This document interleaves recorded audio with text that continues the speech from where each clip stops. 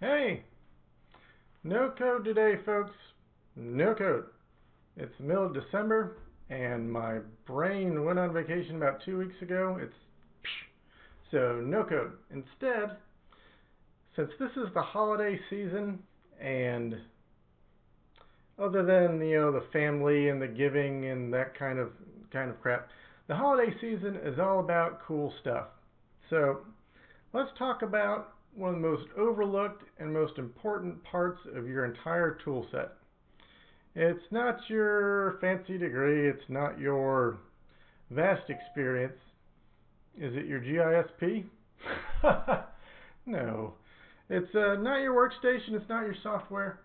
It's your computer keyboard. Your computer keyboard is critical. It is something you sit in front of 8 hours or more a day working away. If it's not a great keyboard, if it's not a great keyboard for you, it's a total quality of life bummer. I mean, it's just a bummer.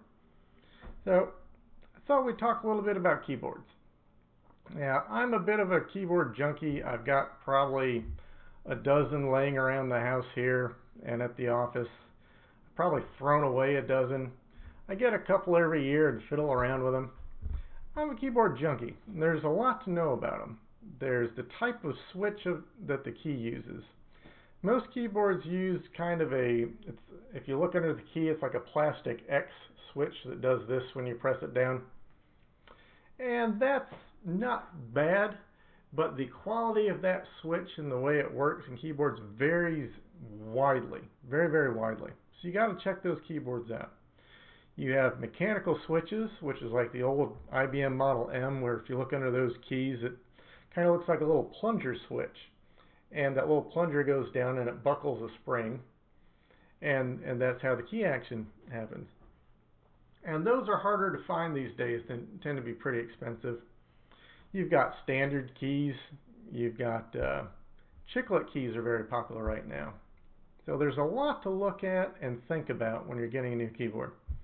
Now, let me show you a couple that I have laying around just to look at a few different styles and what I think is good or bad about them.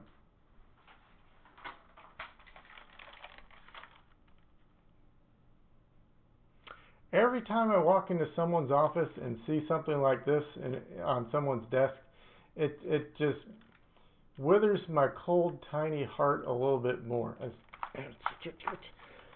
This is what in the keyboard industry they use a technical term. It's called crap. This is just crap. The keys they feel sticky.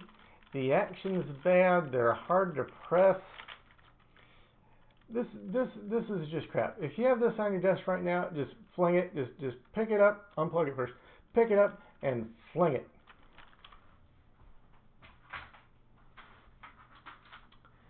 Now this is also a standard type keyboard. This is a Cytec Eclipse, illuminated for you pimps out there. It does red, blue, and a really garish purple. Cytec makes pretty good keyboards. They make keyboards that are for gaming, and usually gaming keyboards are pretty good. The keys on here, for me personally, are a little stiffer than I would like, but the action's good, the responsiveness is good. This is a good keyboard. They've really done everything right here. So this is a good keyboard. Now this is what we mean by chiclet style key. They just look like little chiclets. See, type, type, type, type, type. Now, this keyboard is useless. You want to know why? Right here. They took the arrow keys and they cut the size of them in half. Foul. Party foul. Bad, bad, useless keyboard. Well, I paid like 15 bucks for it, so I don't care. You can get tiny keyboards. Don't. Now, this is a mechanical switch keyboard. A buckling spring keyboard, if you will. And you want to know how you can tell these suckers? Can you hear that? Yes, boss, I'm typing the damn TPS report. These are very, very loud. They're loud keys. They have some, like DOS Keyboard makes a version. And DOS Keyboard probably makes the best mechanical keyboards going right now. It's a little quieter, but they're just very loud. People love these, but it's just not for me. It's the key throws a little far and it's a little stiff. I think if you grew up with an IBM Model M, you probably love a mechanical keyboard. I'm a little bit on the other side of that curve, so not really my thing. But if you're into these, check out a DOS keyboard if you can find them. They're supposed to be really, really nice. Now, my current keyboard of choice, and it's kind of funny because I'm not a big Apple person, is the Apple aluminum keyboard, wired. What I love about this keyboard is the action. The action on this is like a feather. I mean, you barely touch these keys, and you know, about yay far is the throw. If you are a very accurate touch typist, this keyboard is an absolute dream. You can pound on this all day long, and you can pound on it. It's not delicate, and you never get tired. It's super, super great.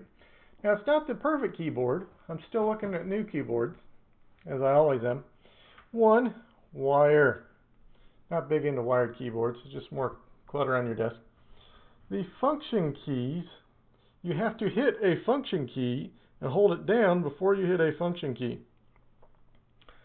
That's just bad planning. You can remap some keys to get around that, but bad planning. And they do some little, Apple stuff, like they switched around the super key and the alt key, but I got used to that really quick. But the action on this keyboard is just fantastic. Now, one thing I would love to see keyboard manufacturers do, and since I know you're all watching, keyboard manufacturers, take the number pad and move it over to the left-hand side.